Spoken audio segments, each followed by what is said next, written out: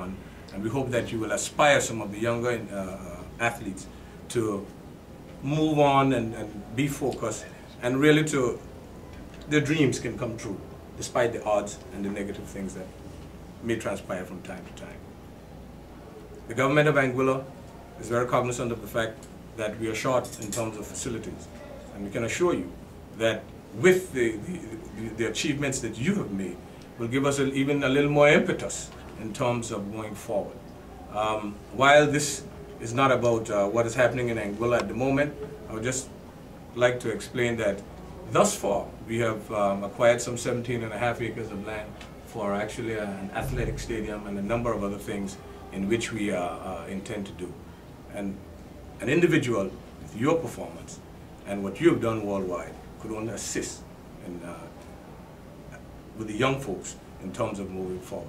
Again, parenting, the will, the desire, and the commitment to be successful, I think should be a beacon for the young athletes in Anguilla. Thank you, Minister. And it certainly would be remiss of me if I did not have a word from our Honorable Acting Governor, Mr. Stanley Reed, who from all reports I understand had quite a bit of athletic prowess in his day. Acting Governor Reed.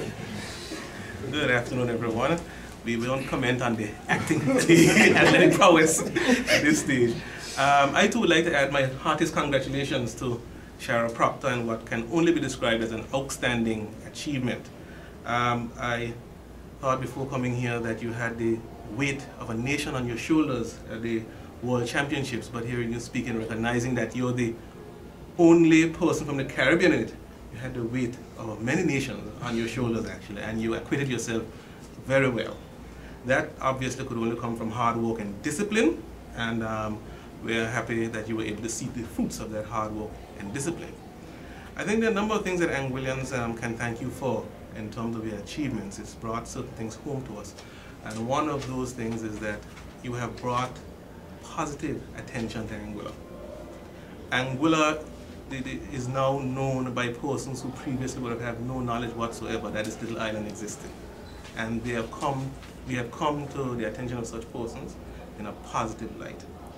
We also must thank you, Shara, for affording Anguillians and other persons who make Anguilla their home the opportunity to join with each other in prayer and in hope for the success of another human being. Because when we heard you were in the finals, that's what we did. Yes, we banded together in the hope that Shara would make a mark in the finals, and you did.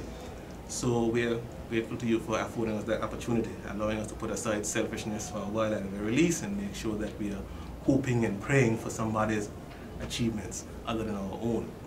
Shara, I think from this afternoon you've already realized that with your success comes certain responsibilities. Some of them I'm sure you'll be happy to take on board, others you might be a little shy of, but they must all come and be taken on board. But one of the responsibilities you'll also have is that you now must recognize that you have set a standard. Others must be encouraged to achieve that standard, but they'll be looking to you to maintain that standard. So your hard work and discipline must continue going forward. Yeah, so we ask that you continue to commit yourself, as you certainly sound like you will do, so as to have other athletes aspire to the achievements that you have managed to bring home to date. I don't think though we can do less than recognize the efforts of those who try to prepare you both physically and mentally for the rigors of athletic activities. I think we have to recognize them, and I think they can see that they have been justly rewarded in their efforts by their achievements to date. So Shara, I simply say again to you, congratulations, and I look forward to hearing and reading about your continued achievements. Thanks. Thank you very much, Mr. Reed, and I think this is where we're going to put a wrap on our special welcome home ceremony for Anguillas and indeed the Caribbean's pride and joy, Miss Shara Proctor, thanking all who participated in this special ceremony here this afternoon.